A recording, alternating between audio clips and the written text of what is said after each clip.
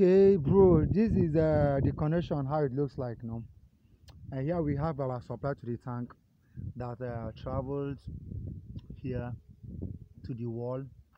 Then the discharge line that goes to the visitors toilet and also the outside tap in front of the building. And also we have a T attached to it that traveled all the way down to this place now. So this now join the pressure pump now. So this is where we terminate the connection for now until once they bring the pumping machine, pressure machine, anyone, then we can know how the pipe will travel. So here we put a valve, here, and then we put a valve there. So here now we have a total of 4 valves here.